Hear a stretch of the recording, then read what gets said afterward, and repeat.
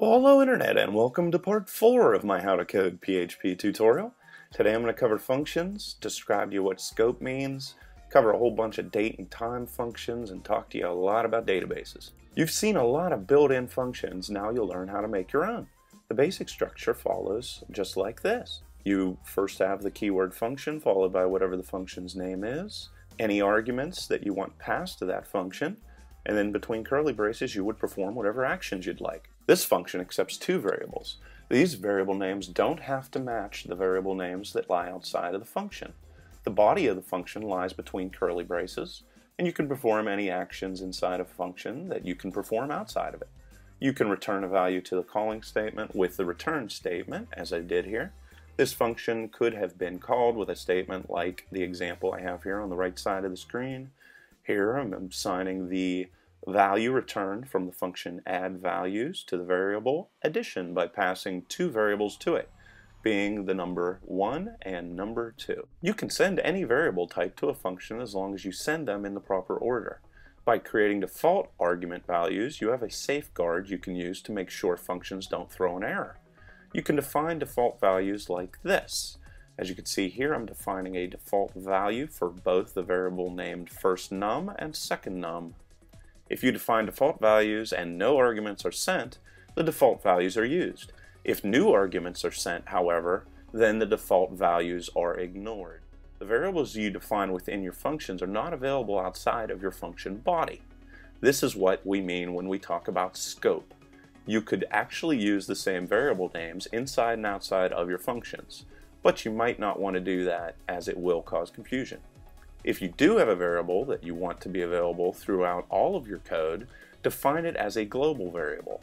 You do that with the keyword global, like I have here in this example. Have the word global followed by a variable name.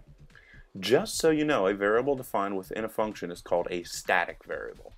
You can get a lot of information on the date and time with the PHP engine.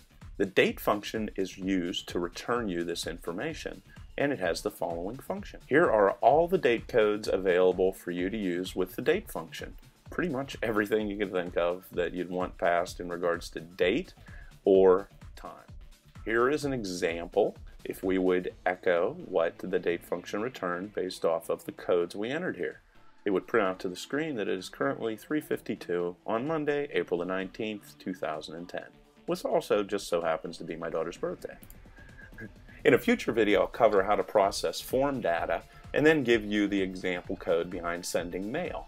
Here I'll just describe the function and how to use it. Here is the basic format for the mail function. You have mail, and then inside of the brackets, who you want to mail it to, what the subject should be, what the body of the email should be, who it's from, being you, if you wanted to put a reply to, and then there's two additional variables here, the CC and the BCC. You don't need to enter values for the reply to, CC, or BCC. I'll trust that you know how to use email and won't go into what those codes mean. As long as your server is set up right, that is all you need to do to send an email. Also, if your server has a default email set, you won't need to fill in a result for the from variable. Before you can start querying a database, you have to connect to it. Here is the code behind doing that. You use the function MySQL with an underscore connect to create a reference, in this case the variable named DBS. You can use this to access the database. You have to pass it three variables being the host address of the database, the user ID, and password for the database. If the connection fails, the OR statement here will print out an error message. I'm often asked how you would get a database host address.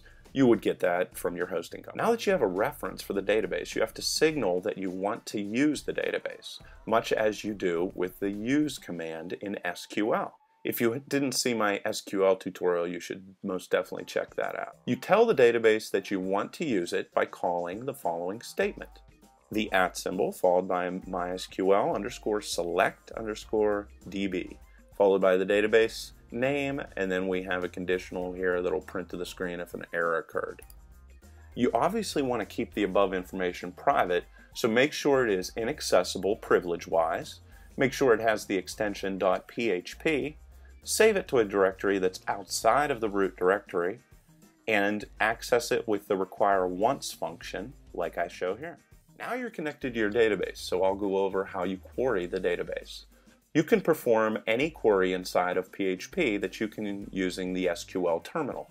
The standard structure of a query in PHP would be whatever you want the variable name for your query result to be added to, followed by equals, and then MySQL underscore query, and then whatever your query would be.